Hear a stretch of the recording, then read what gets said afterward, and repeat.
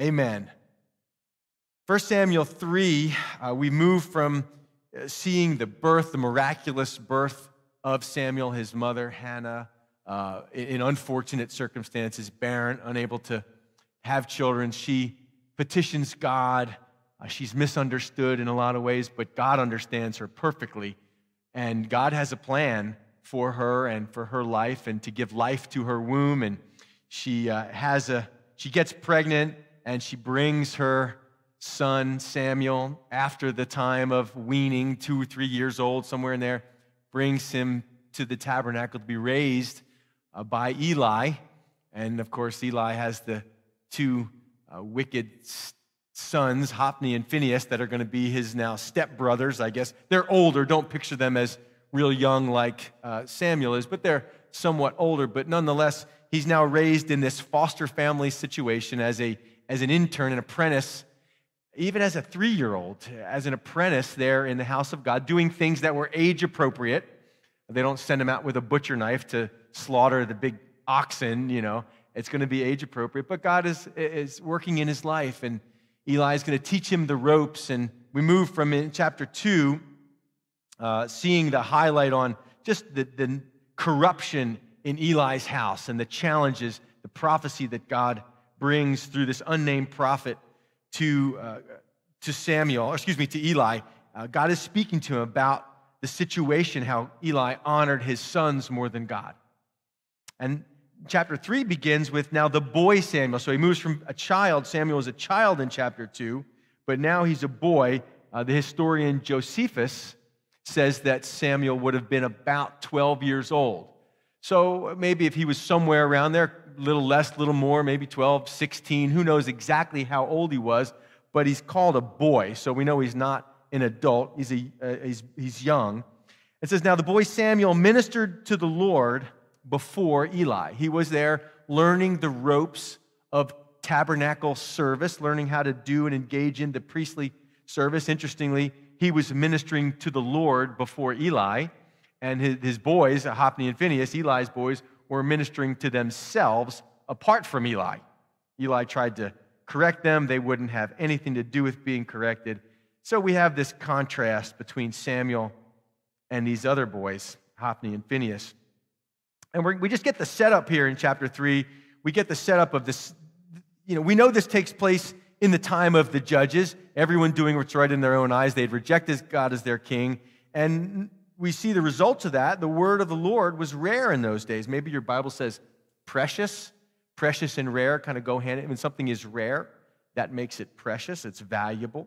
But the idea here is the word of the Lord was rare in those days. There was no widespread revelation. So there was no identified national man of God speaking for God, recognized by the nation. Even if you go through the book of Judges, from what I could see, you can check me on this, there were only 2 prophets mentioned in the entire book of Judges. Deborah was a prophetess, and then there was a prophet mentioned in Judges chapter 6 with Gideon. But you can check me on that. We see a few appearances of the angel of the Lord, but all in all, in the book of Judges, there was a lot of disunity, a lot of disharmony, a lot of idolatry, and no widespread revelation. There was no prophet speaking for God. Much like if you turn from the end of the book of Malachi to the beginning of the book of Matthew, what you may not realize is that 400 plus years transpires in that turn of the page.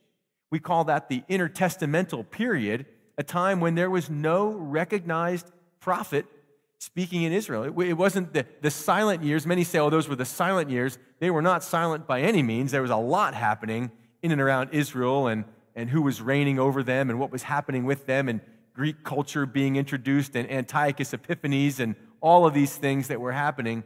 So it wasn't silent, but there was no word of God. Nobody speaking for God until enter on the scene John the Baptist. And he begins to say, hey, repent. The kingdom of the Lord is at hand. Make way. It brings this message in. And same thing in those days of Judges. The word of the Lord rare, no widespread revelation. That's to me a very sad thing. We're so blessed how much we have the word of God. And it came to pass at that time, while Eli was lying down in his place, and when his eyes had begun to grow so dim that he could not see, and before the lamp of God went out in the tabernacle of the Lord where the ark of God was, and while Samuel was lying down, that the Lord called Samuel. And he answered, "Here I am." So he ran to Eli and said, "Here I am, for you called me." So I think there's a tension drawn by the author, Samuel, we believe, to the darkness. Notice what's said about Eli. Well, he's lying down in his place, and his eyes were so dim he could not see. He lacked vision, because he's an old man in a very practical sense, but that really paralleled his spiritual life, didn't it? He lacked vision. He didn't have a vision for restraining his sons, and he had grown fat, possibly enjoying a little bit of the corruption of the tabernacle himself. So his eyes were so dim he couldn't see, and it was nighttime. The lamp, the menorah, the lamp of the tabernacle is lit, but before it goes out, meaning in the morning, is when the lamp isn't needed anymore. And while Samuel was lying down, and that's when the Lord called. Notice, who did the Lord call? He called Samuel. I don't know if you find that interesting. I find that interesting. Why? Because Samuel's a boy. He could have called Hophni. "Hey, get your life straight. I got work to do. Repent. I want to work through you." He could have called Phineas, the other brother. Could have called anybody, but he chooses a boy, a young boy, 12-year-old boy. Now, we'll come back to that in a minute, but before we move on to the next verse, a couple other things I noticed. I noticed just how responsive Samuel is to what he thinks is Eli's voice. Now, evidently, Samuel's in this place of helping to care for Eli, and evidently they slept in close quarters to one another, and when he hears this voice, it's the call of God, but he doesn't know it's the call of God. He thinks it's Eli, and Eli must need some help. Eli's blind. He's 98 years old. He's probably somewhat disabled, hard to get around, so evidently Samuel kind of helps him. And so as soon as he hears that voice, as soon as he hears that call, he's up, and notice it says he ran to Eli. Now, this is a 12-year-old boy, for argument's sake, somewhere around there, who hears the call of his parent, it was foster father, so to speak, and runs to see what he needs. Now, that is miraculous. To see any 12-year-old run when their parent calls them, "Here I am, what can I do for you?" I mean, that's miraculous in and of itself. Would you agree with me? That's marvelous. But it says something to us, as we talked about on Sunday, it says something to me about being faithful in the little things. Here's a kid who's responsive to the voice of authority. Here's a kid who's responsive to the voice of need. And he doesn't just hear it. We used to tell our kids slow obedience is what? No obedience. To hear it and go, "Well, I'll get around to it later." To hear the request, to hear the call and say, "Well, let some time go by," is really not obedience. Slow obedience is no obedience. And that's not the case for Samuel. Samuel runs to Eli and he says, "Here I am, you called me." So attentive. And this is a kid that's going to be attentive to the voice of God. Aren't we looking for people that are attentive to the voice of God? That we would hear what the Spirit of God is saying to us. There's so many voices in our lives and so many things we attend to all kinds of other voices in our life. The voice that says, "Well, if you don't have one of these, you're nobody. If you don't do this, no one's going to love you. If you don't have that, if you don't go here," all of these voices. And Samuel hears this voice. Again, it's nighttime, just as Cindy was sharing, this voice in the night. "Here I am, for you called me." And he said, "I did not call you. Lie down again." And he went and lay down. Then the Lord called yet again, second call. So Samuel arose and went to Eli and said, "Here I am, for you called me." He answered, "I did not call you, my son. Lie down again." Now Samuel did not yet know the Lord, nor was the word of the Lord yet revealed to him. So we have this little parenthetical statement. It seems that although Samuel had grown up around the ministry, he was learning how to do ministry, he was learning how to go through the motions, yet he's going to have to develop a personal relationship with God himself, learning to hear the voice of God. Isn't that true of our own children? You may, my kids had the blessing of being raised in church. Now, for some preachers' kids, it's not so much of a blessing. We were always very careful to guard our kids and tell them, look, you don't obey because I'm the pastor. You don't have to put on your happy face because I'm the pastor. We never put that kind of pressure on our kids. You walk before the Lord first and foremost. But there's this feeling sometimes that, well, Dad, I don't have a testimony. I grew up in church. I hear all these testimonies. Well, this guy was on drugs, and this person was, failed businesses, and this person had this testimony, and that to all these people that, we tend to honor those testimonies, the rags to riches, the I was in the gutter and drunk and an addict, and then God rescued me, and we go, oh, isn't that great? God is wonderful. And so our kids, sometimes if you're raised in the church and you know what church is all about, but you feel like, I don't know if I have what's my testimony? My testimony is you're a sinner, saved by the grace of God. I live with you. I know that. But same testimony as anybody else has. We're sinners, born apart from God, born into sin, born self-willed. And then at some point, God gets a hold of my life, He forgives my sin, saves my soul. And my desire is to walk with Him and obey Him and love Him as He, just in return for the love He's given me. That's a testimony. So Eli tells him, go back to sleep. Samuel wasn't hearing, didn't know this was the voice of God. And the Lord called Samuel again the third time. Aren't you glad God doesn't give up after 2 times? This kid's not getting it. Forget it. So the Lord called Samuel again a third time, and so he arose and went to Eli and said, here I am. No, I don't know if he said it that way. We got to add memory problems to the list of bad eyesight. Here I am, for you did call me.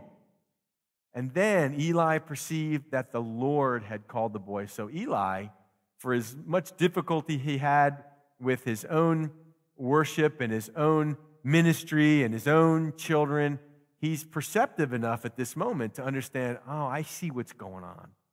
The Lord is speaking. I mean, there was probably little expectation, certainly in that place, for the Lord to speak. Remember, there was no widespread revelation. And so the fact that God is breaking this silence, that God is breaking in and speaking is phenomenal, but that He's speaking to this boy, I think is even more phenomenal. If you got my email today, I don't know if it went out to you, the teaser, I think we have very little expectation of what youth are capable of when it comes to the things of God. And I think maybe the youth have little expectation of themselves. We have been so blessed in this church to see the young men and women, the young girls and boys, and just to see how God is speaking to them. And it was said to me a number of years ago, and maybe I've shared this before, I'll share it again, that the youth aren't the future of the church. They are the church. Sometimes we can get stuck in our ways. We can get stuck in our rituals and stuck in our traditions.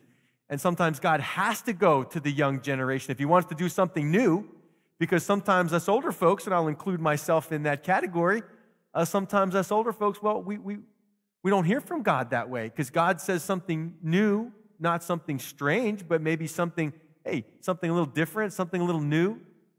And we go, no, we've never done it that way before, God. And He's got to go to somebody young. Think about it. He goes to, when He wants to give birth to His son, He picks a young girl, teenage girl, Mary, 14, 15, 16. When He wants to speak to His nation about the shallowness of their faith, He goes through Jeremiah. Remember what God says to Jeremiah? Before I knew you, I called you to be a prophet. And what does Jeremiah say? Jeremiah 1:6, Jeremiah says, I'm just a youth. I can't do it. He was 12, maybe between 14, 16 years old, Jeremiah was, somewhere in that age range. Maybe 12, maybe 13. So now you understand when he says, I'm just a youth, and Jeremiah, I'm sending you. Now read Jeremiah, thinking about a 12, 13, 14-year-old boy called to speak for God. You think about Timothy. Paul says to Timothy, hey, Timothy, let no one despise your youth. Why do you have to say that? Because people did. I mean, imagine if I said, you know what, God's calling me to step down from ministry. Oh, Pastor, well, who's going to take over for you? Is it going to be Dave Blaha? Is it going to be Warren? Is it going to be, Todd? Is it going to be Dave Bomer? No, it's going to be Nick or Shane. Well, wait, they can't do it. Well, they're just young guys. What can they do? They don't know what we know. Can they really lead the church? I mean, Pastor, is that a good idea? Do you understand now why Timothy would be struggling as a young, maybe an 18-year-old guy, now leading the church? Let no one despise your youth. And Timothy, where Paul would go on to say about Timothy, I have no one else like-minded. Everyone else seeks their own, except you who seek the things of Christ. Isn't that awesome? So here, when everyone else was seeking their own, Hophni, Phineas, Eli in some ways, God speaks to a boy. Awesome, isn't it? Aren't you glad to see? Doesn't this generation, doesn't the 20-something generation, the teen generation now need kids who are attentive to the voice of God? Aren't you thankful to see young people attentive to the call of God in their lives?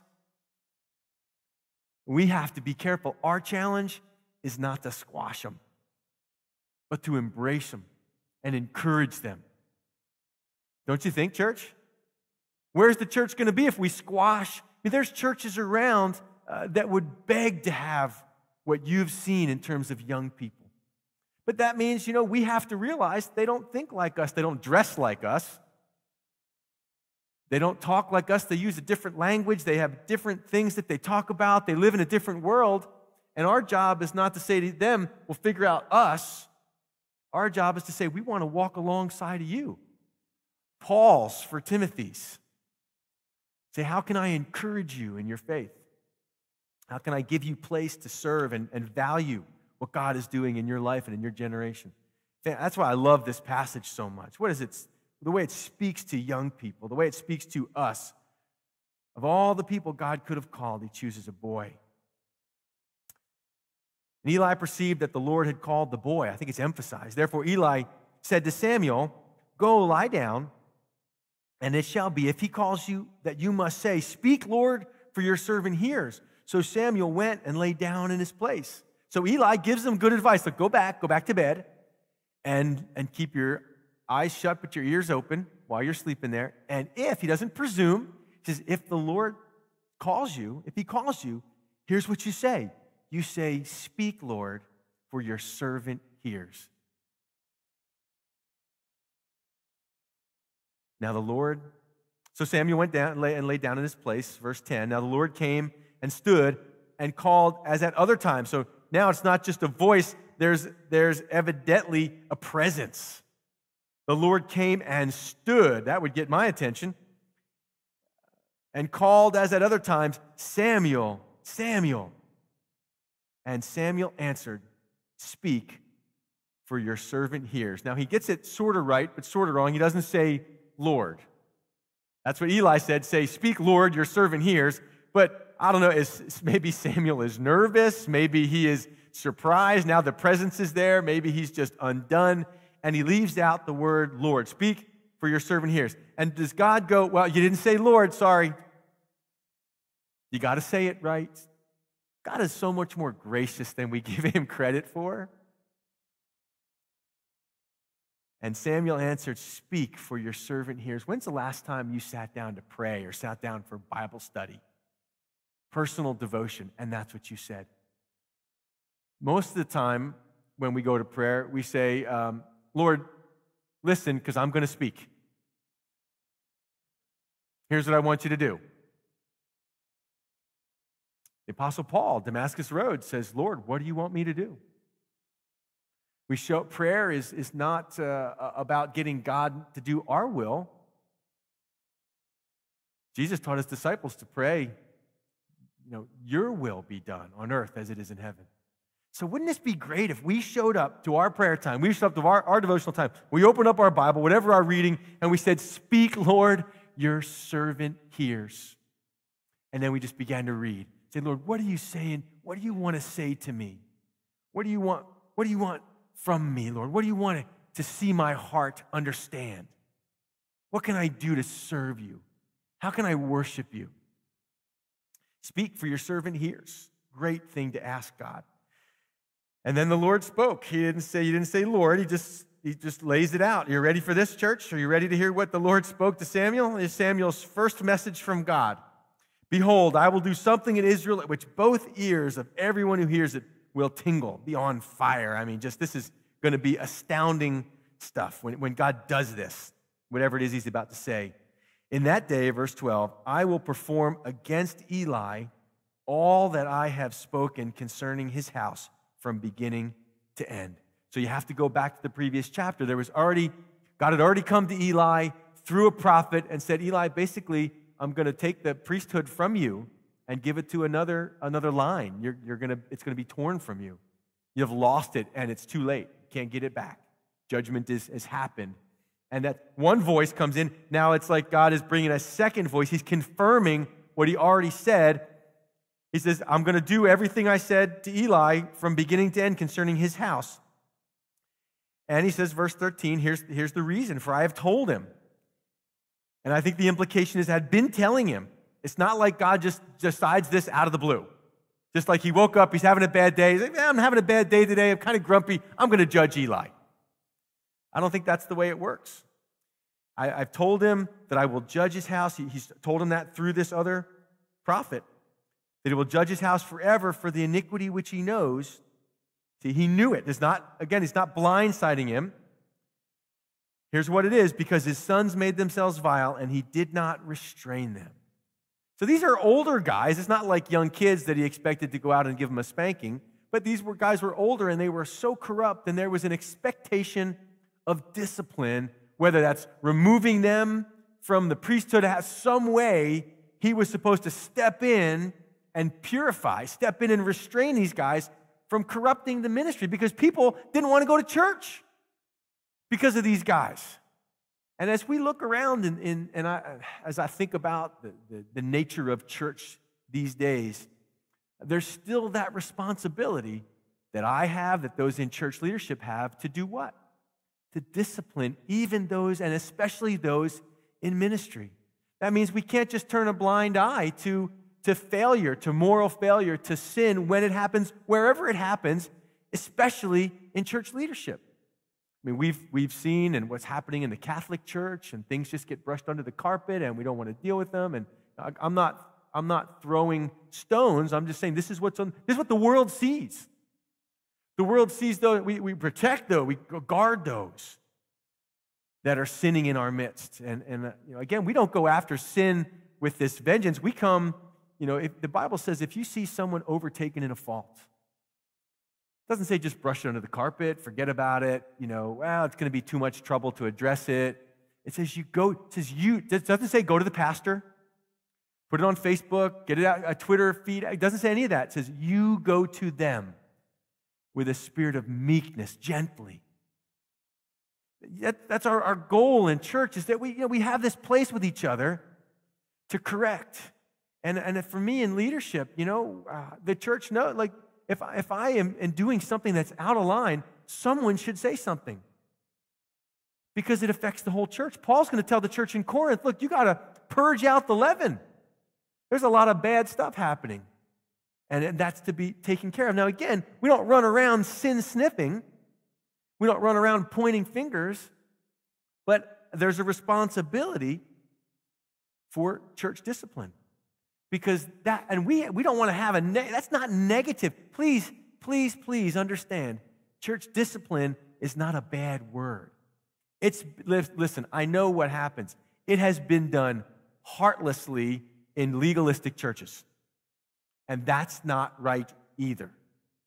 There's a place for grace and a desire and a heart for repentance and restoration and long-suffering through these things. But it doesn't mean, the other extreme is just we'll brush it under the carpet, we ignore it, we just hope it'll go away. It doesn't go away.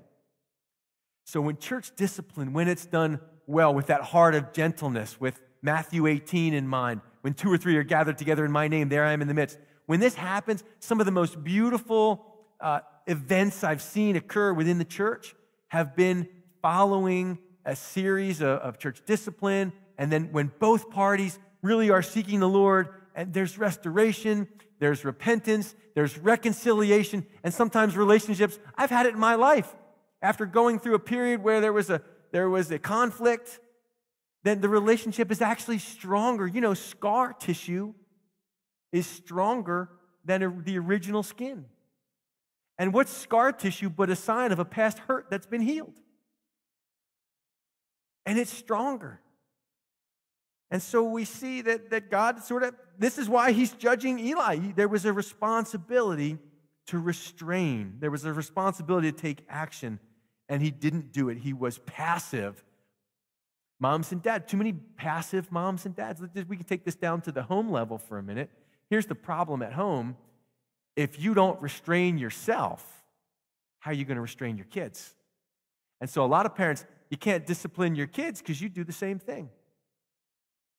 So it takes, first of all, our own, we have to be attentive to the voice of God. We have to be following the Lord. And then we can look back at our kids and say, well, here's what we do. Here's how this works. Here's what obedience to authority looks like. Look at us following the Lord. Look at your mom and I. Look at your dad and I. Look at me as a single parent. And confess, there's a beautiful thing, even for you as a parent. There's a beautiful thing when you can confess to your own kids. Look, Daddy was wrong when he yelled at you like that. I may have been right what I said, but I was wrong to lose my temper that way. You didn't deserve to be shamed publicly by me. And so you can, as the Lord leads, what a great thing to model for your kids. Godly repentance and forgiveness and those things. They're beautiful things, but we tend to, anyway, I'm off on a tangent. Now let's get back. Verse 14.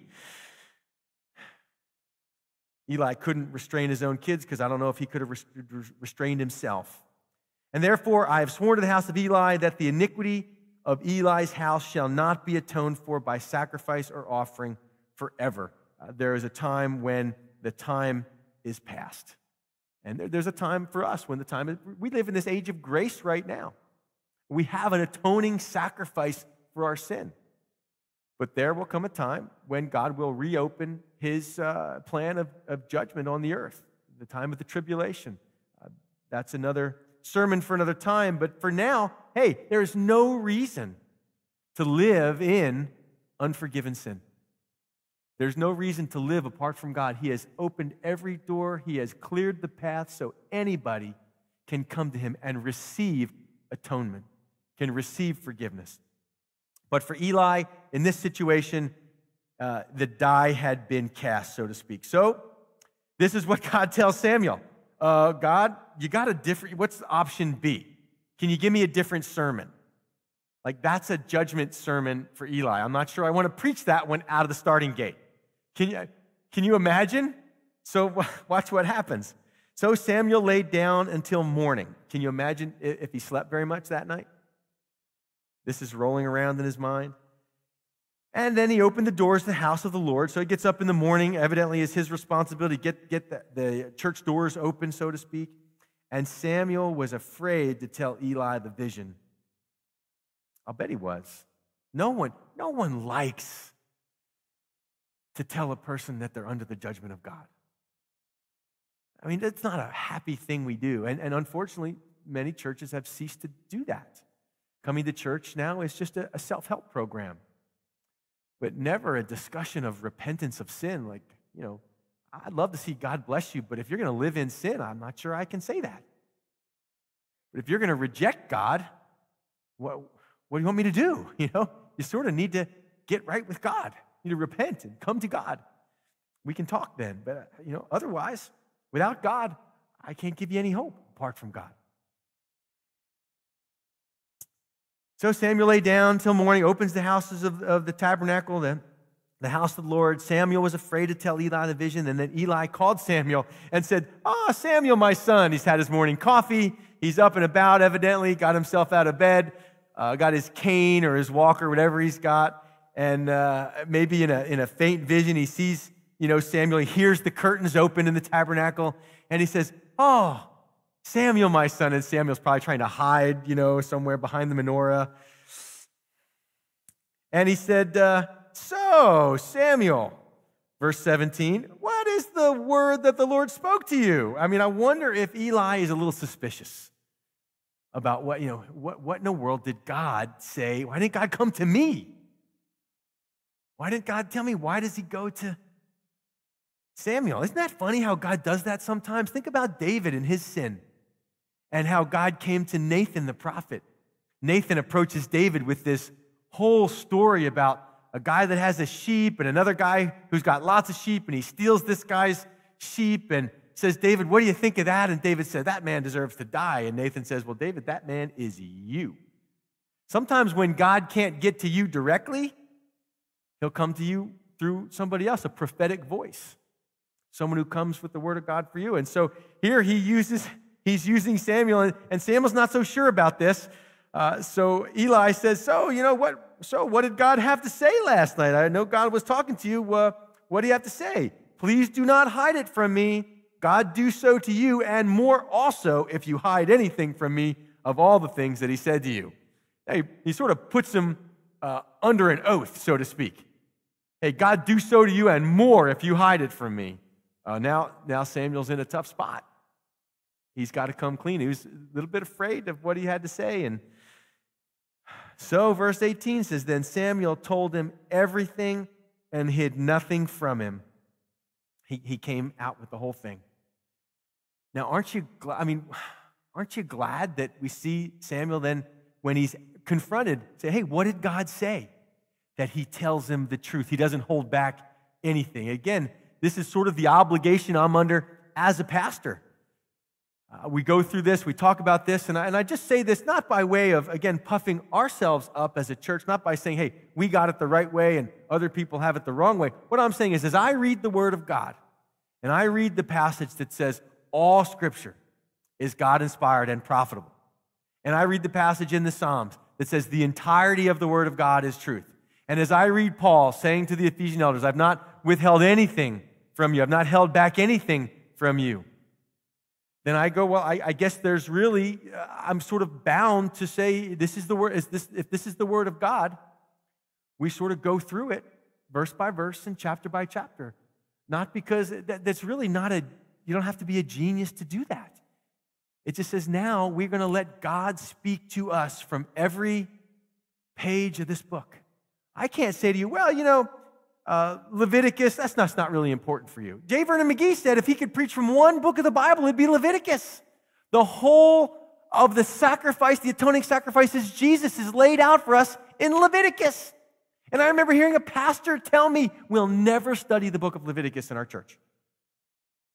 And I thought, how sad. Well, that's Old Testament. Really?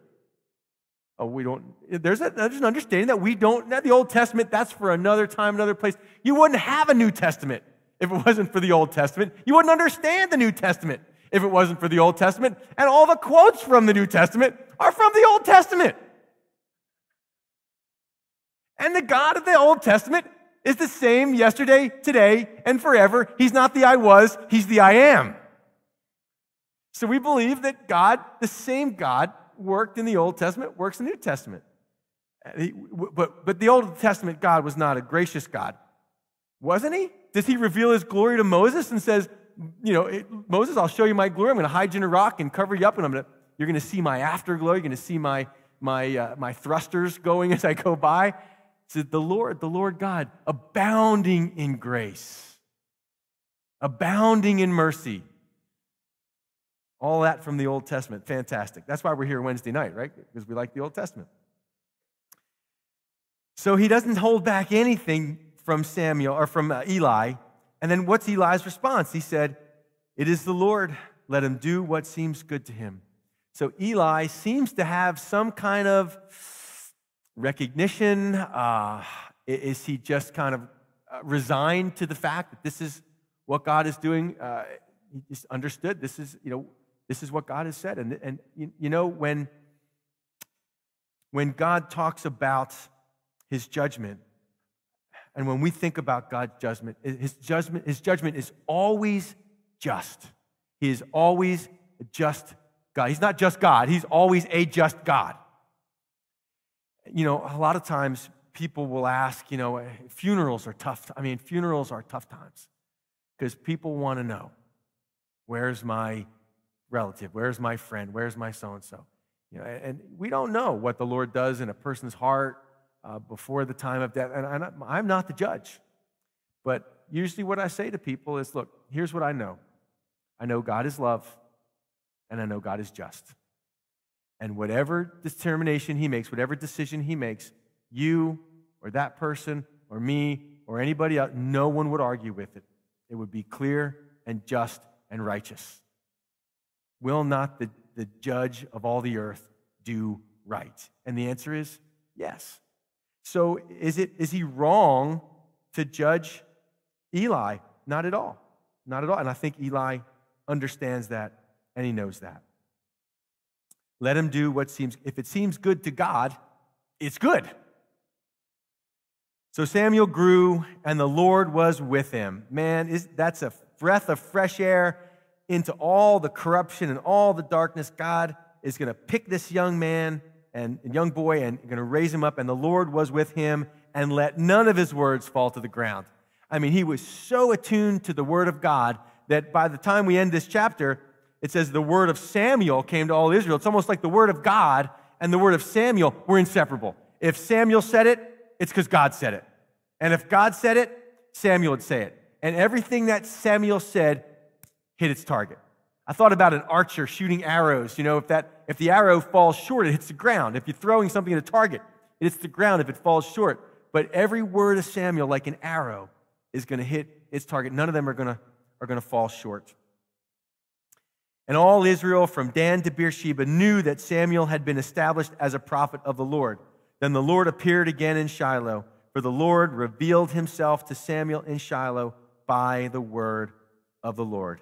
And the word of Samuel came to all Israel. So you see the contrast that's made. Before this, there was no widespread revelation. Now God is going to raise up this boy to be one of the most powerful prophets that has ever lived and served in the nation of Israel. And it's going to be widespread. You see that from Dan to Beersheba. That's all of Israel is going to know about Samuel and his prophecy. And great stuff. So we're not going to have time to get into chapter 4 tonight, but we'll save that for next week. Amen? Amen. Let's pray. Lord, as we close up once again your word, I pray that we too would have ears to hear what your Spirit is saying to us in this season of our lives. Lord, I pray that we'd be able to turn off all of the external stimulus that the TV and the internet and the streaming video and the YouTube and all that, Lord, that we would find time to be alone with you and silent, that you'd speak to us even in our bed, and we'd have ears to hear, that we'd know your voice. And we would say with Samuel, speak, Lord. Your servant listens. Lord, open our eyes to see wondrous things from your word. It's in Jesus' name we pray. All God's people said, amen. All right. Don't forget about saying hi, bye, what's the word with Cindy on your way out.